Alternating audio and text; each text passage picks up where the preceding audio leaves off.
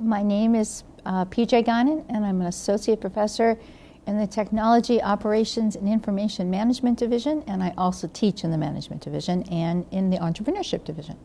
I love strategy, so I teach some strategy. I teach a lot of technology, and I teach organizational behavior, in particular leadership and team building skills. The business issues that I find most interesting are probably those that are ripped from the headlines.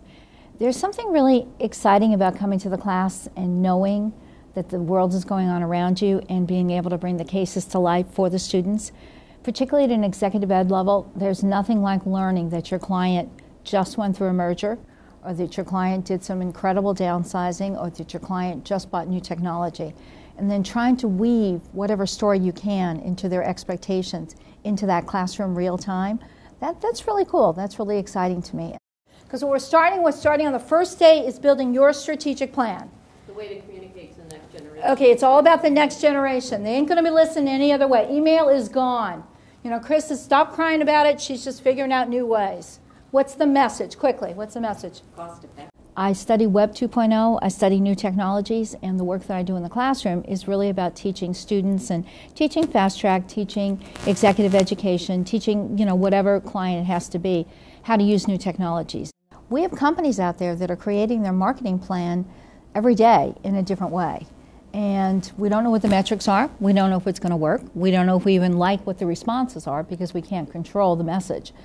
But that to me is exciting because an entrepreneurial thinker says, I'm not afraid of risk.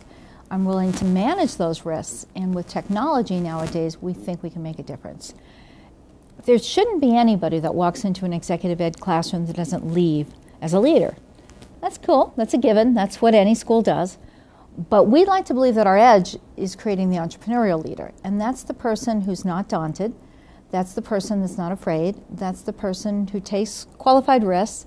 That's the person who's innovative, and that's the person that gets up every morning, remembers what they forgot the day before, learns from all those mistakes, and says, I can do this.